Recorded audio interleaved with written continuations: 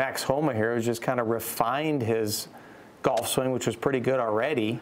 Won here at Riviera in a playoff back in 2021, beating Tony Finau in a playoff, and that was not Max's best. Both balls are pretty well dug in the rough. This is Homa now. Do it, baby. Yeah, Max Homa. Up and down. Somewhere I just saw Danny Willett kind of shake a little bit, like, oh, seriously, Max is making another shot from off the green? How about that way to make a birdie? Max has been on some kind of roll on the PGA Tour.